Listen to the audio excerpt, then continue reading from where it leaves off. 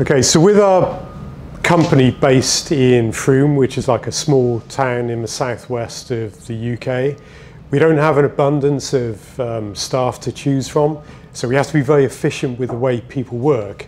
And as we've grown and jobs that we do become longer-winded, then we found that we've had to bring in better ways of becoming more efficient and making better use of people. And one of the big ways we've done that is using robots.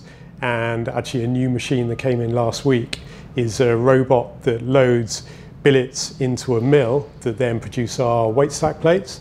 So this was a job that 2 or 3 people would have to do before. Very labor intensive, but it's just in the same kind of repetitive job over and over again. So that type of work really lends itself to a robot. So I find this stuff really fascinating, how you can bring things like this in. It takes work away from skilled people, so those skilled people can then move on to different aspects of a company that are really going to add much more value to the end user, whereas just loading a machine doesn't particularly add a lot of value. It's just doing an ongoing role.